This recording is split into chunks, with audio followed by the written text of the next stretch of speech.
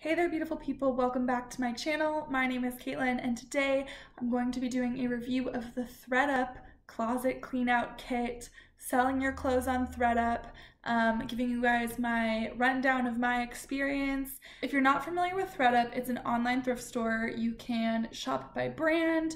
You can filter so it only shows you your particular sizes, which is really handy. I've personally shopped on thredUP about 3 or 4 times. I've had mostly good experiences with the clothes that I've purchased. So I decided to order my very own clean out kit. I actually had the idea to film this after I already cleaned out my closet and sent everything in.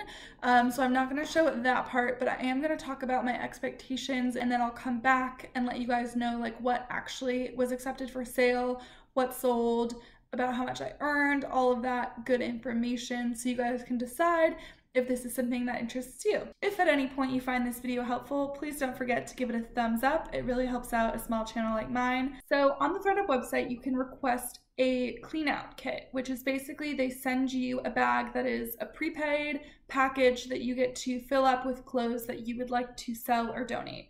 thredUP has an option where you can, I think, pay a little extra and get clothes returned, shipped to you if you want them back. So for me, I didn't care that much. I wanted to clean out my closet and donate anything that isn't going to be sold. So thredUP only accepts high quality items that are still in good condition. So obviously things that people would want to buy. You only get paid if they actually sell the item. So even if they decide to keep it and they put it up and they list it, I believe you only get paid when someone actually buys it. So you're really trying to send them things that are like good brands, things that are still trendy that maybe you just are tired of, you don't want anymore, but that someone else would want. Now the way that you get paid is the amount or the percent of your payout goes up with the more expensive the item is. So if your item is listed at between $5 and $20, you're going to get 5 to 15% of that item.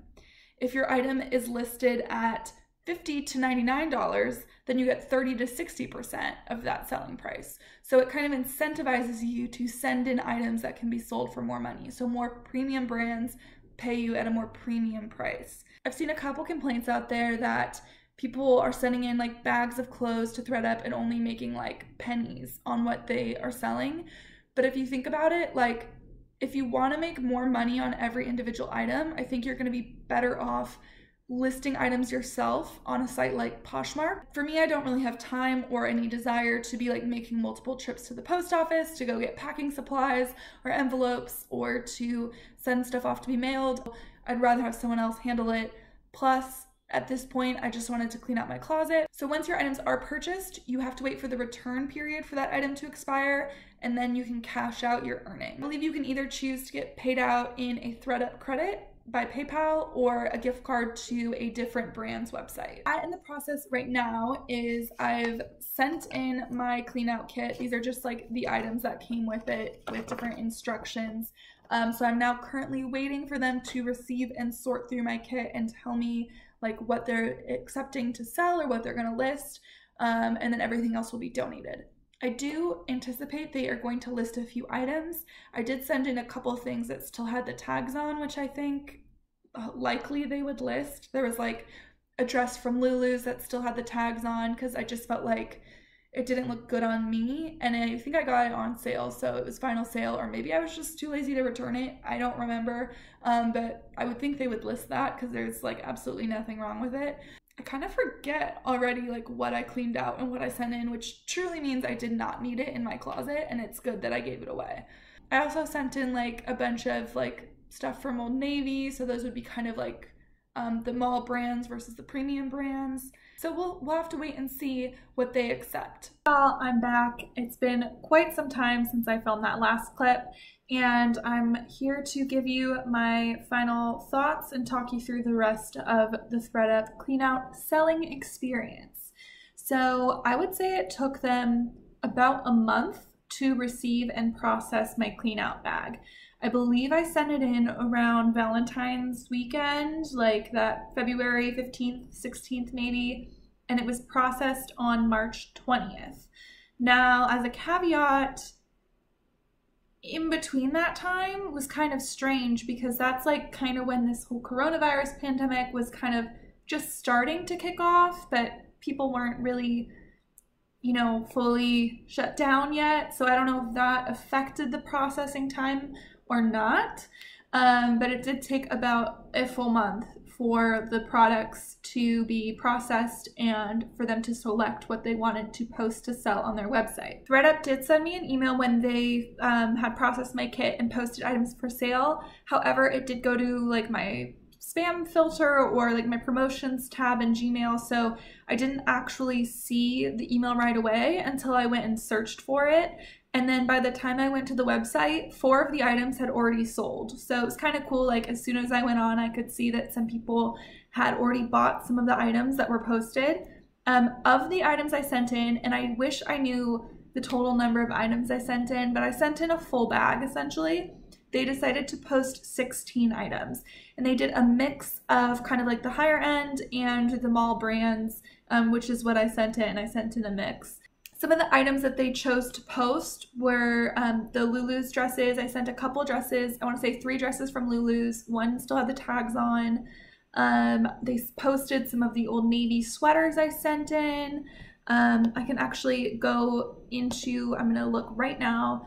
In the website, you can look at your sales and see all the items that are listed and the list price, and you can actually go in and edit the list price to lower it or raise it depending on whether you just wanted to sell or if you wanted a specific payout. You can kind of go in and play with the price a little bit. In addition to the Lulu's dresses, I sold like a Banana Republic work skirt. There were some jeans in there. A bikini top that like I literally never once wore, some different shoes, like some cute wedges from Tommy Hilfiger, some Calvin Klein sneakers, just some random stuff. So yeah, they posted 16 of my items. Some of my items were having a bit of trouble selling. Some went really fast, and there was like they sold before I even saw that they were on sale, which is cool. And then some of them I went in and lowered the price because I wasn't trying to like reclaim anything or take anything back. So I went in and like modified the price. I brought it down a little bit to help it sell. Now I'm at the point where my bag is expired. So there's only a certain window that thredUP gives you to sell your items. And if they don't sell in that window, then you can either reclaim them and pay to have them shipped back to you, or they get donated.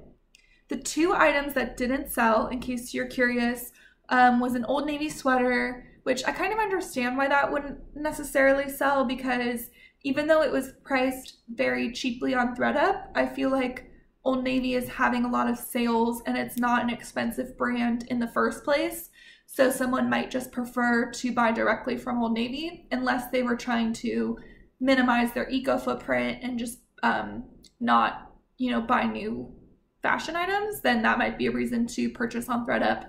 But I could understand why the demand for something like that would be a bit lower.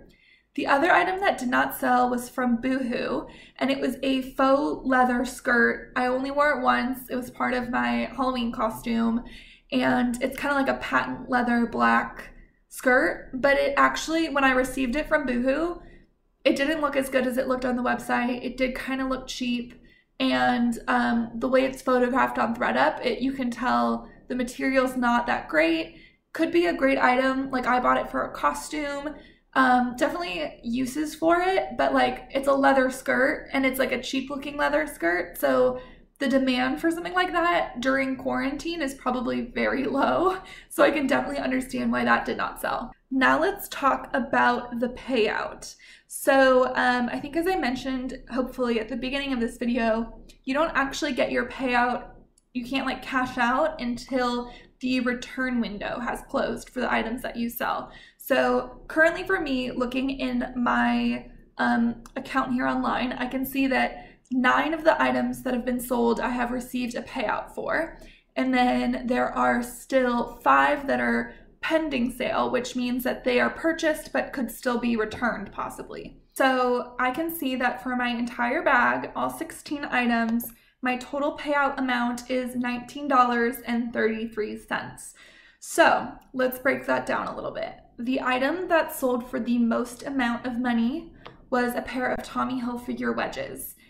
Those sold for $27.99, and I got a 19% payout, I think because it's like a name brand. And then I got, so that comes out to $5.32 for that item. The next highest selling item was that Lulu's cocktail dress that still had the tags on. That sold for $22.99. I got a 16.5% payout for $3.80 on that item. Other items that were like from Old Navy or H&M sold for a lot less, and the percentage of the payout is a lot less. So for example, I sent in a cute like H&M blouse, sold for $8.99. The payout percentage was 6.7, so I got 61 cents on that H&M blouse. So you can see that it's definitely, you make more on your premium brand items, and those are also usually listed for more money. So you can make a little bit more money if you're sending in like more premium brands. But if you're sending in mall brands, you're really only going to be making like 50 cents an item as like a ballpark. So I can see that I currently have 9 items that are sold and that I've received a payout for, and 5 items that are pending sale, which means that they're purchased but may still be returned. Hold on, now I'm wondering if that $19 is taking those items into consideration. So I may actually have a few extra dollars that have not been included in that amount yet.